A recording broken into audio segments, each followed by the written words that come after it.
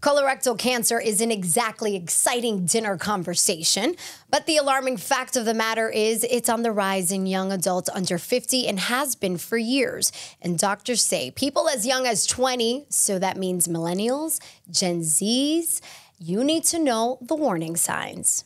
Welcome to Healthy Living, Wellness and Prevention, Medical Innovation, the informed side of care. Welcome to Baptist Health Talk. Hi, everyone. I'm Johanna Gomez, coming to you from the Baptist Health Newsroom. Joining us to talk about why this concerning trend is happening, knowing the warning signs, and more, our colorectal surgeon, Dr. Victor Macial from Baptist Health, and radiation oncologist, Dr. Youssef Zeidan from Lynn Cancer Institute at Boca Raton Regional Hospital, part of Baptist Health. Thank you both for being here. I can't wait to dive into this great conversation with both of you. But before we do that, we want to make sure that we remind those watching right now to send in your questions in the comments. We are here for you and happy to answer any questions that you may have. So Dr. Zeidan, I'm going to start with you. I just said it is alarming to hear that it is getting younger and younger when it comes to colorectal cancer. What are your theories of why this is happening? Great question. Yeah, indeed, we've been seeing a steady increase in the rates of colorectal cancer in the younger generation. Today's statistics say an alarming 13% of colorectal cancer cases are diagnosed in those individuals 50 years or younger.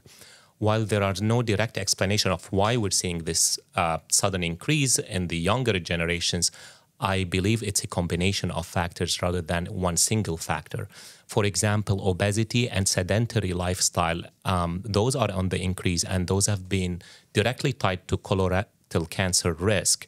There are other lifestyle-related factors such as smoking, tobacco smoking, and alcohol consumption. Those are very well-known risks for colorectal cancer as well. Also, diet is very important. There is a direct correlation and a direct risk establishment between the kind of diet and the risk of colorectal cancer, particularly, for example, diets that are rich in red meat, processed meats. Those have been shown to be a risk factor for colorectal cancer. On the other hand, more healthier diets, like diets that are rich in fiber, with the fruits and vegetables, those have been shown to be more productive. Of course, there are also some genetic factors, but those are one is born with. They cannot be modified, really, that run in families when we see colorectal cancer running in families. So the short answer is this is still under investigation. We don't know, but I believe it's a combination of these factors rather than a single factor. I mean, and the good thing from what you just said is that we can actually do something to help us with this, like have a healthier lifestyle, which is the most important thing that you just said. Dr. Macial, I hear early onset a lot. What does that mean? Can you explain to us? Because we're here to educate and to learn a little bit. Early onset, as Dr. Zeidan mentioned, is the cancer that is diagnosed on patients younger than 50. But what we've seen and worries us, healthcare practitioners, is that the early onset is happening earlier and earlier. And that's why it's so important to participate in education of the public and the preventive measures that we can offer. Okay, so pardon my ignorance, but I hear colon cancer, then I hear colorectal cancer. Is it the same? Are we just, what does it mean? And is it two different things? And that's for both of you. Let me start.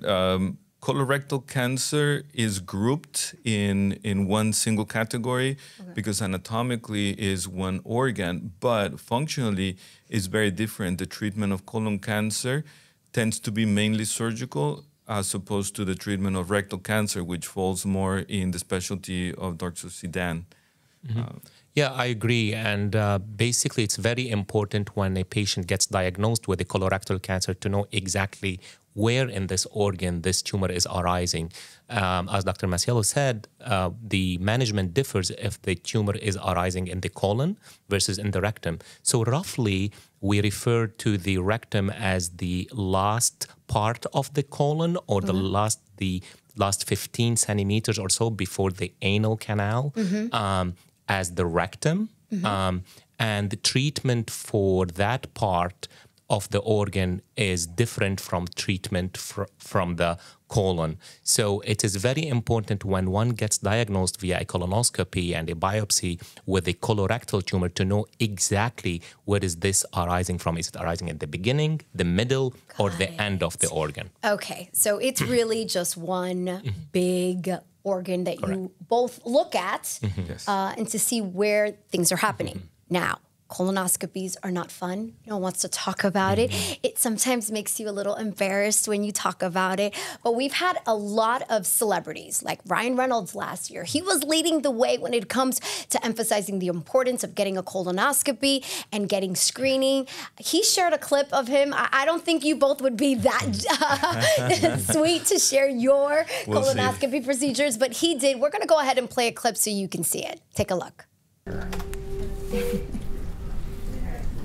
You did such a good prep that I was able to find an extremely subtle polyp that was on the right side of your colon. This was potentially life-saving for you. I'm not kidding. I'm not being overly dramatic. I mean, this is exactly why you do this, okay?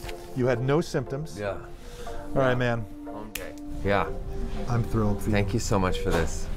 Seriously, thank you for pushing me to do this. Can't believe you pumped all that aviation gin into my IV. That's out. So as you can see and hear from that short clip that we just showed, a quick 30 minutes can, as Ryan puts it, literally save your life. So why is it so important for us to get a colonoscopy? But really, at what age? I am 45, so should I be making an appointment yesterday, as they say?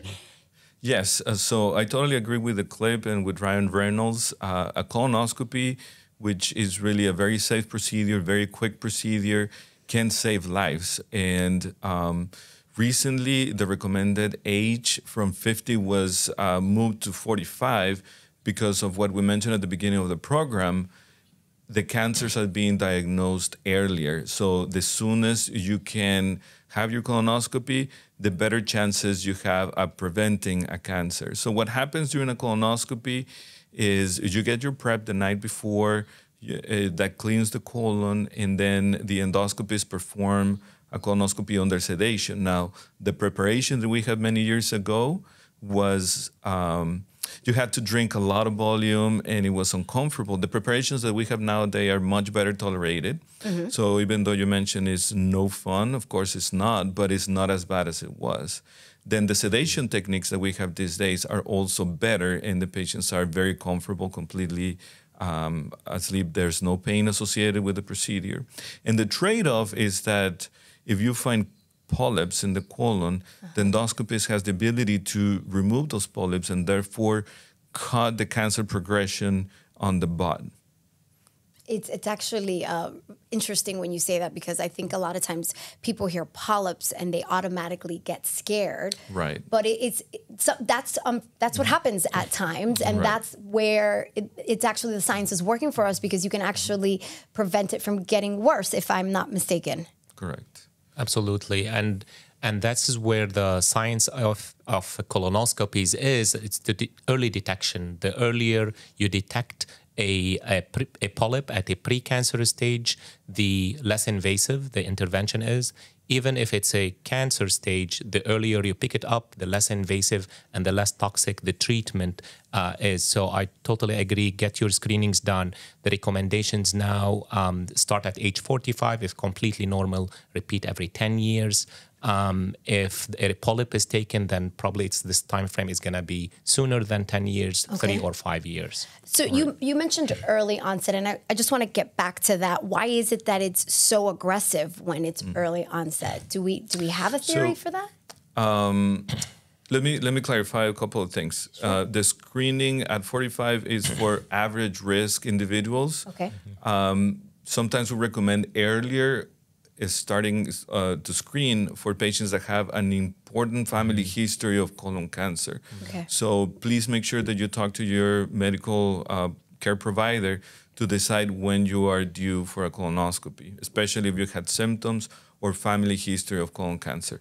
Now, the second question, the aggressiveness of the tumors that we're seeing on younger people.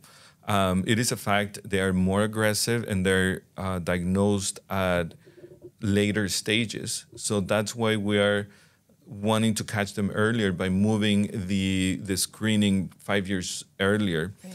The reason why they're more aggressive probably has to do with the genetics and the biology of the tumor that we don't understand fully, but there's research ongoing, and by obtaining a little piece of that tumor, we can understand it better and therefore offer a tailored approach to that aggressive cancer in a younger patient. So prior to the colonoscopy, the night before, you have to prep. Yes. I think that's what a lot of people fear, that prepping, that uncomfortable. How important is it to prep properly for this?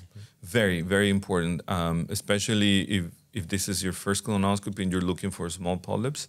You have to have a very clean colon for the colonoscopy to be successful. But again, the prep that we use these days is a lot better than the prep that we use even 10 years ago. Okay.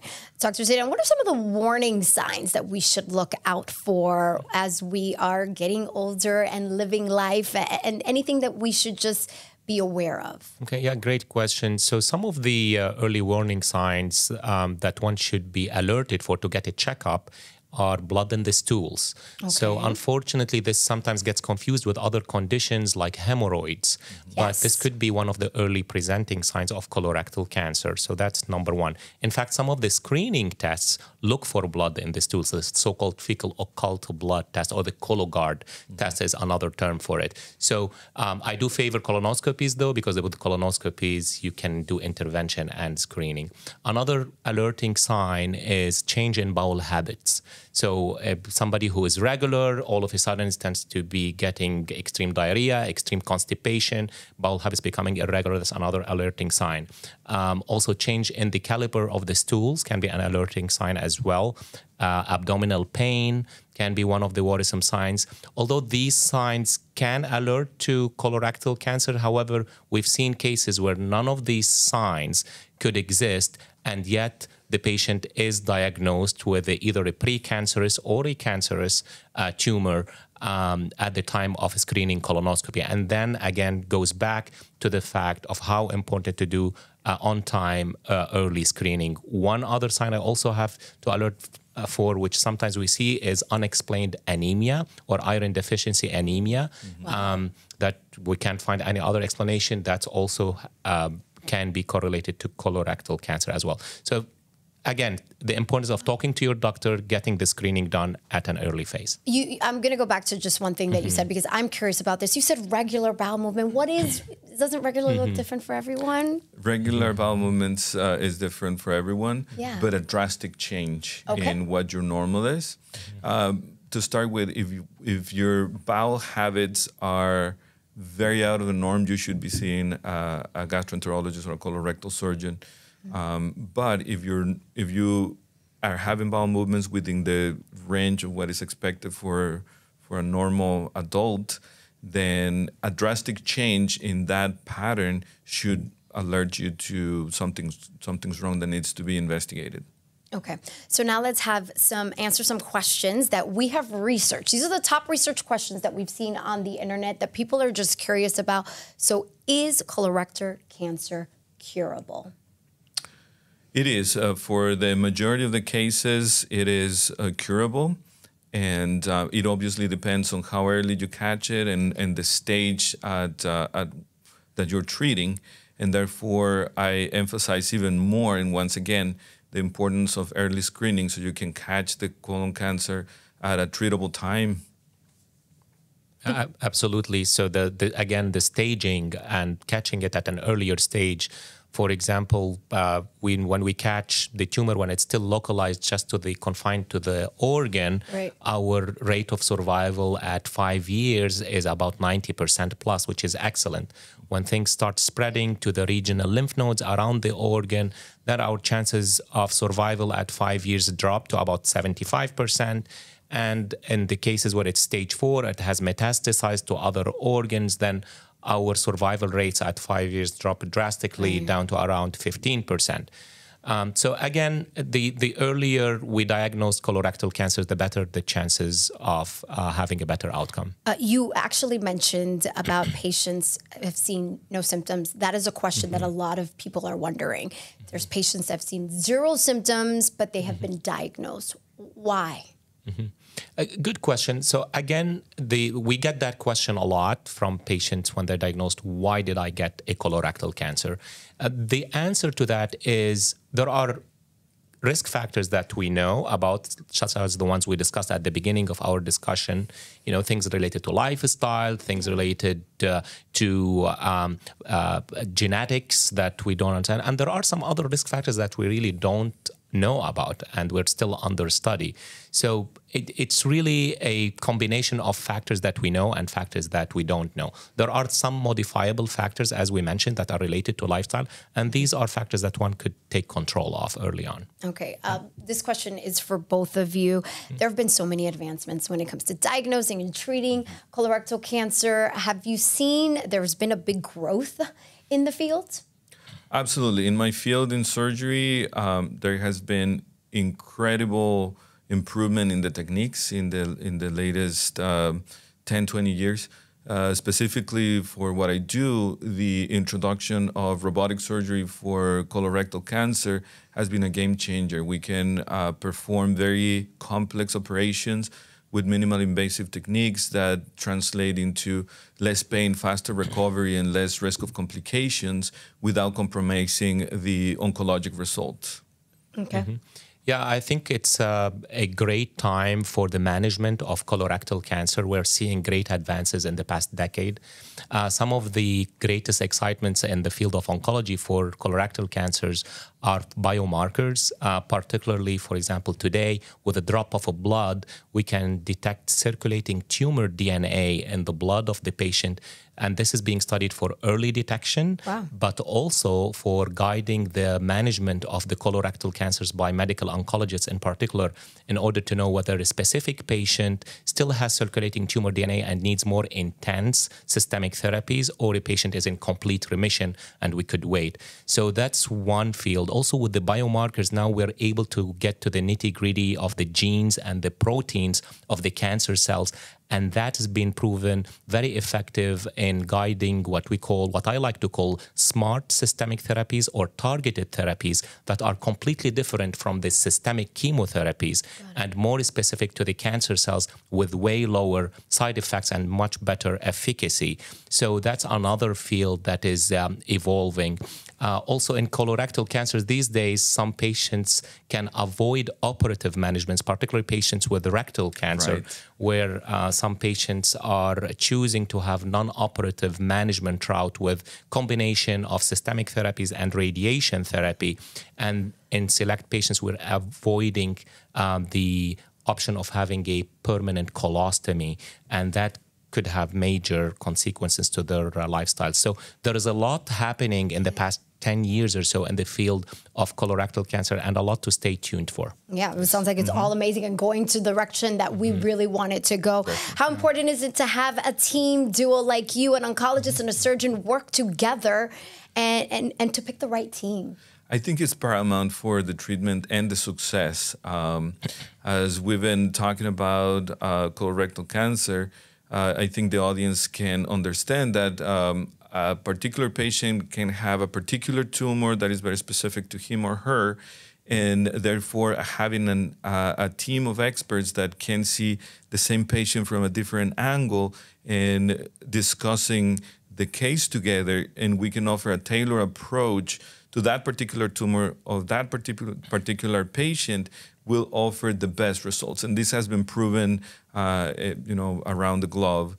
And we are very proud to offer this at our institution. Yeah, Baptist obviously has a lot to offer. Yes. Absolutely, I agree. I mean, we are learning more and more when we discuss those cases that there are no two cases that are 100% the same. Right. Each person presents with their own specifics, their own expectations, their own quality of life expectations. So it's very important to have these multidisciplinary teams to discuss each patient's plan before the treatment starts. We've also learned the sequencing of the treatments. How do we sequence, for example, in rectal cancers, how do we sequence the systemic therapies, the chemotherapies, the radiation therapy, and the surgery plays an important role in the ultimate outcome of the treatment. There are patients that can avoid having one of those treatments, for example, down the line. So it's very important to understand all of these, determine the treatment plan. It tends to be time consuming. I'll be honest that discussing each case in detail with all the diagnostic tests, it's very time consuming on the physicians, the tumor boards to set them up and have everybody around the table. But at the end, this reflects in a better patient outcome, and the patients are the biggest winners. So. I would like to mention as well that when we are treating a patient that is recently diagnosed with a malignancy, this can be very overwhelming to the patient. So being part of a big institution, we have the resources to help the patients navigate through the steps. So the patients feel accompanied and helped throughout the process. So we make sure that the patients complete all the steps that need to be completed for a successful outcome. And we do this in a very private and warm and understanding way. I'm glad you have our best interest. Before I let you both go, I am curious about one thing. You could have studied anything. Why did you decide to study colorectal cancer? And this is your field, your focus. For me, the field of colorectal surgery offers the ability to cure cancer, offers the ability to help patients. Other fields that treat other type of cancers that are not as well studied may not be as successfully treated, but colon cancer is curable, and I love giving good news to my patients after a successful treatment. That's amazing. And now that I get to work with robotic technology and endoscopy, it makes it perfect for me. For me, I came to oncology in general from a research background. I wanted to be in a field where not all the answers are known. I wanted to get in a field, the field of radiation oncology in particular, in my case, where there are more questions than answers. So the colorectal cancer for sure proves to be very exciting moving forward, and I can't wait for what the future holds. No, thank you both so much. It was really a wonderful conversation. Your insight, you educated us. Thank you so much for your time. To our audience, remember, viewers, be sure to hit that subscribe button that you see there on our channel to keep up with the latest health and wellness information and tips from our experts. Thank you so much for watching. Find additional valuable health and wellness information on our resource blog at baptisthealth.net/news. And be sure to interact with us on our social media channels for live and upcoming events. Baptist Health Talk is brought to you by Baptist Health, the warmer side of care.